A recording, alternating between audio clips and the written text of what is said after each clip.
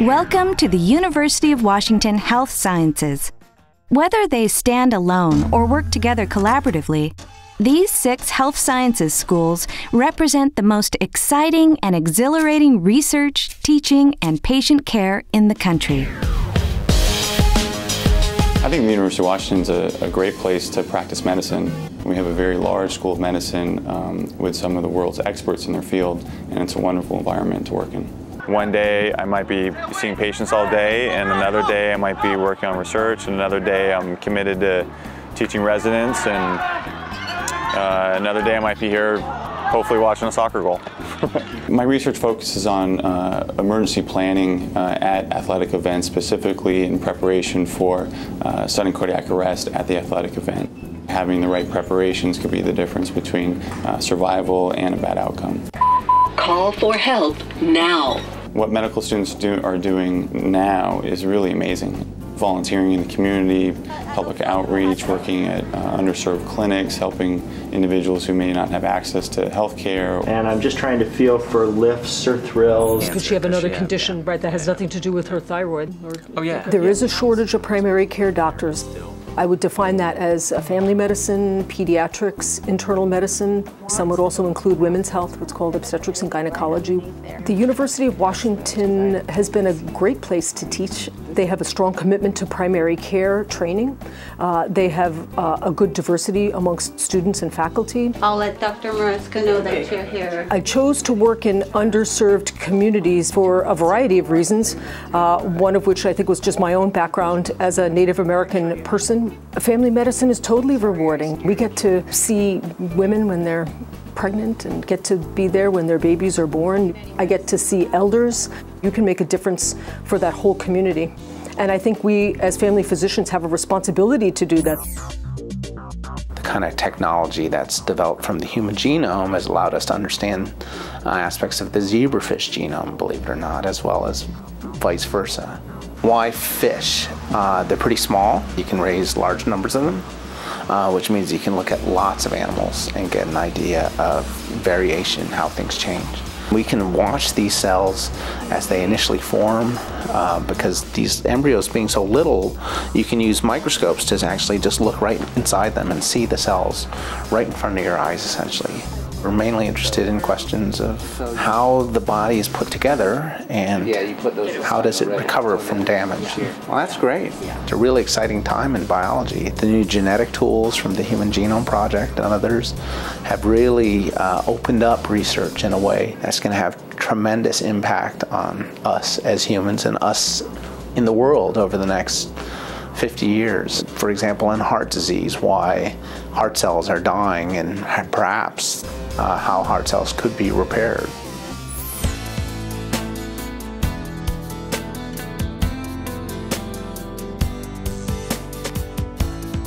So genetic counselors use several tools in genetic counseling. This is your mom and her family and your dad and his family. One of the main ones is a family history where we ask about usually 3 generations of a family and what kind of medical conditions are in the family. How old was your mother when she had breast cancer? And then we can trace those diseases to help inform the patient and the family about what tests would be available. Genetic tests are varied. Many of them are blood tests, and they're looking at the DNA or at a biochemical marker.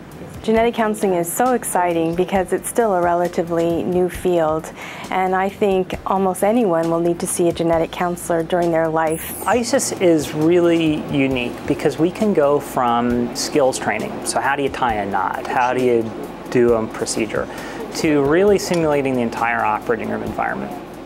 His heart rate's a little fast. So once you learn the basic skills, so camera navigation, instrument navigation, coordination, grasping, what we call the bile duct. Here's the intestine.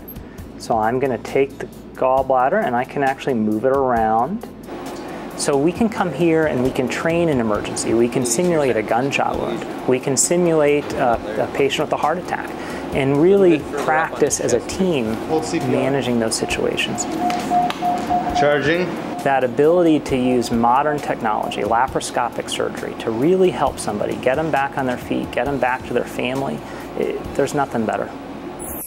The University of Washington School of Medicine is the medical school for a 5-state region: Washington, Wyoming, Alaska, Montana, and Idaho. Students train in rural community clinics in these 5 states, as well as at Harborview Medical Center and University of Washington Medical Center, 2 of the region's most comprehensive, state-of-the-art healthcare facilities. Chances are, if you fall climbing Mount Rainier or suffer severe burns or head trauma from a car accident, you would be transported to Harborview Medical Center and put back together. As the only Level 1 pediatric and adult trauma center in a 4-state region, Harborview serves the most severely injured and critically ill.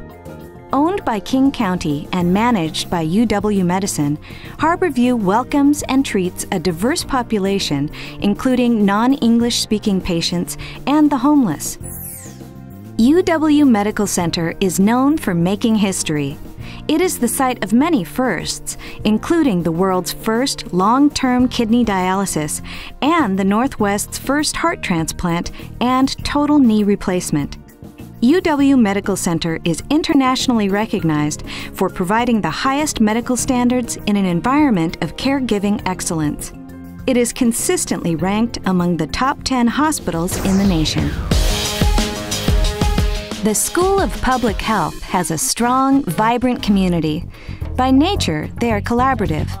Public Health's mission is health promotion and disease prevention and creating technologies and interventions designed to improve and enhance quality of life.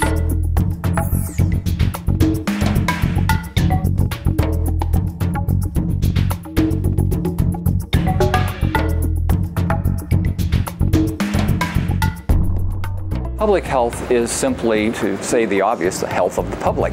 It is looking at the disease burden and the conditions that influence people's lives in terms of their health. And that includes diseases, it includes social services such as healthcare delivery, it includes the studies of epidemics and populations.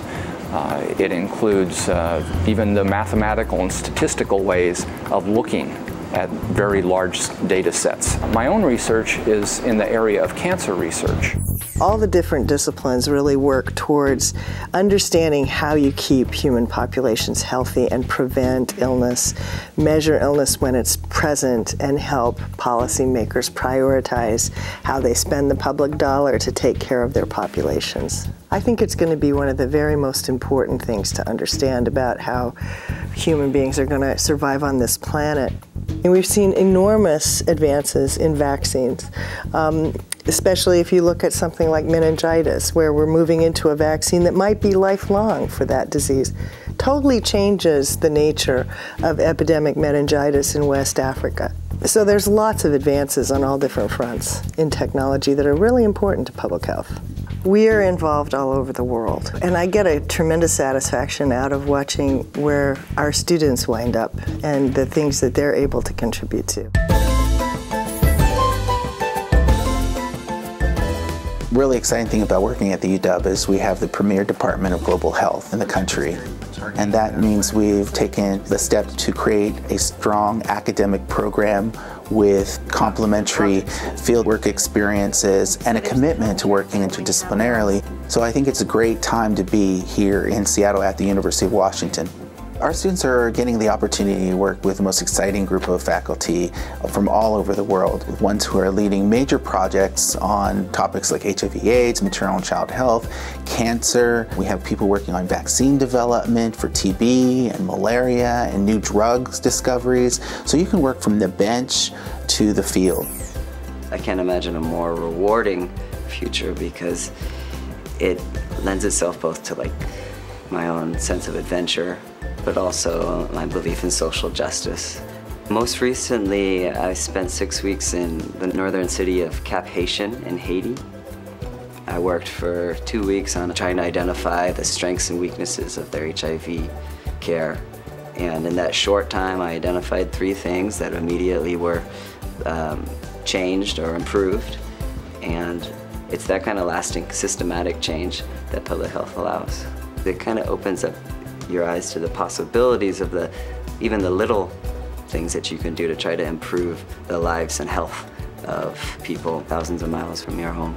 Students come back from these experiences energized. I think they see that there are big problems out there that can't be solved in a 6-week rotation, but maybe that makes them committed to making it their lifelong journey. The University of Washington School of Social Work is committed to helping the poor and oppressed and improving the quality of life for all. They strive to maximize human welfare through research of complex social problems, education of social work leaders, and engaged public service. People have the power to change, and that's one thing that social work really teaches us at a very early stages of our training. A lot of social workers do advocacy kind of work and outreach and education, and a lot of that is to really help individuals and communities identify the strength, the resilience, and the skills that they have. My area of research for the most part has been on domestic violence or family violence. A new project at UW might be for you. The Men's Domestic Abuse Checkup is for guys who have concerns about how they're acting in the relationship. The goal of the men's checkup is to motivate adult men perpetrators to self-refer into treatment. Currently engaged in a research project in Walla Walla to introduce telephone-based depression care. That you had some thoughts about wanting to hurt yourself. In a region where there's no psychiatrists and real scarce availability of mental health services. My work is engaging. It's just wonderful. I'm working here, and this is Casa Latina, and it's a day worker program. So we're trying to help them do things like green cleaning and CPR trainings and things like that so that they can increase their skill level. Entonces, aquí va a estar su nombre en esta lista. I love directly working with people. I can see the change in people little by little, but you witness that. Participar aquí como voluntaria aquí en el Language Bank. It was another natural fit for me to be working here at the Red Cross because we serve so many people that have a lot of barriers to services. Social work is a profession that really seeks to address disparities and injustice in society and bring about positive change. The University of Washington School of Nursing has repeatedly been ranked #1 in the country. This is due to the exceptional faculty, highly sought-after graduates, award-winning research, innovative and technologically sophisticated curriculum, and partnerships both locally and globally. There's always a need for nurses wherever you go in this country as well as this world. I think nursing is really an exciting profession, and I think it's getting even more exciting with the different types of things that are opening up, especially with global health. People tend to think of it as just hospital-based, but in fact it's much broader than that. They could work in the community, they could work in clinic, they could work in schools, they could work in hospitals. Some of the work I've done in terms of domestic work here in the United States has been working with underserved populations. I've done some work in Caracas in the urban areas of Venezuela, working with street children. But I've really felt that nursing suited the kind of person that I was. I worked as an operating room nurse for a while. One thing that really interested me was doing research. And I used my nursing education, my nursing knowledge, and my nursing background to really inform the kind of research that I want to do, the kind of scientific questions that should be asked. Previous research among immigrants shows that once immigrants move to the United States, their health declines over time. How often does your job require you to work very hard? And so the goal looks at ways to prevent disease, prevent injuries, before people even get to the point where they need to get hospitalized. And so that's where I think nursing makes a real big difference. There are still issues within the surgical arena and in the chronic wound care population that need answers. And we're testing different interventions to try to improve healing and reduce the risk of infection in high-risk patients. I think there's a lot of importance to the work that nursing brings to society. Very bright people want to come here and they want to change the world. The School of Pharmacy is a national and international leader. They strive for excellence in pharmacy education, research, and service that partners with others to promote the discovery, development, and appropriate use of medications for the health, welfare, and safety of the public. So there's a big demand for pharmacists, and there have been for probably at least 20 years now. A lot of that is because as our population is getting older, people are living longer and they're taking more medications, and there are newer and more complicated medications being developed all the time. Your blood sugar, I am going to have to do the big finger stick. And that's really kind of a hands-on classroom and a little bit of model pharmacy, so we can help our students learn practical skills before they go out and do their experiential training in their final year. We do a lot of communication skill development with students. Squirt out a little bit. They learn to do a skill called compounding, which is actually making of medications that may not be commercially available. We also have them fill prescriptions in this lab, just sort of placebo sorts of things. Some people don't quite understand why you would need at least 6 years of education to be a pharmacist, but we do so much more. You have to learn so much about disease states and health and the body and chemistry and how the medications work, so that you can really help prescribers make those decisions, and that you can help patients to determine what's going to be best for them and how they can best use products. So there's really a lot of knowledge involved and skill into being a pharmacist. What I like about pharmaceutics is that it is applied research, so you have the hope of seeing what you're doing being used in the marketplace. I actually have two inventions. One is a nasal spray device which delivers drug to the upper part of the nasal cavity, and if you can deliver drug to that part of the nasal cavity, you can actually get direct delivery to the brain. And the other part of the invention is a nanoparticle formulation which enhances absorption across the membranes in the nose. We entered the University Business Plan competition and won $30,000 to put towards starting a business to further develop this technology outside of the university. What we do can be applied in the clinic at the bedside by the physician, by the pharmacist, by the nurses, in terms of improving drug therapy of the patient and reducing perhaps the toxicity of the drug and improving the effectiveness of the drug. It's really fulfilling at the end of the day to say that, yes, I've accomplished something that's very important in terms of a better use of a drug. As an international leader in education, research, and clinical services, University of Washington School of Dentistry educates a diverse student body and brings advances and excellence in oral health care science to the pressing oral health needs of our state, the nation, and the world. A dental degree is actually quite a wide-spanning thing these days. You can be a general dentist and do the things that you would expect, get fillings, dentures, implants, crowns, things like that. Or you can decide to take one of the subspecialties of dentistry. If you like science, if you like understanding how the body works, etc., but you also like doing something with your hands and have an artistic side, etc., then that's a really good field for you. University of Washington is actually one of those schools that are big into community outreach, prevention, education, and then so that's what leads me to here. The dental students and dental faculty come over here at the clinic, and we provide free dental care for homeless teenagers around this area.